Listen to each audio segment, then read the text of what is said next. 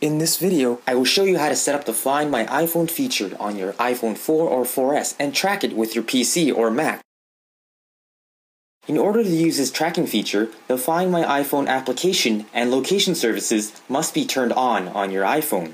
To turn on these features, go to Settings, then go to iCloud.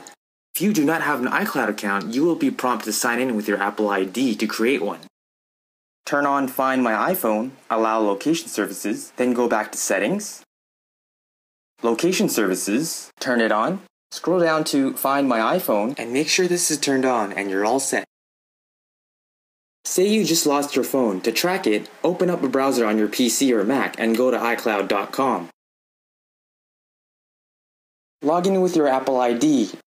Click on Find My iPhone. It is now searching for my iPhone, as well as other iDevices linked to this Apple ID account.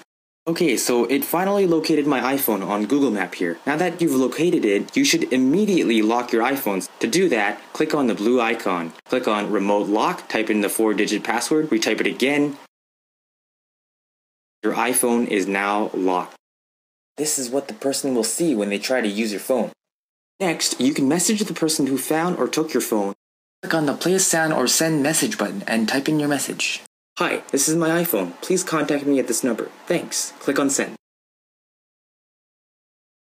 This is the message that the recipient will receive.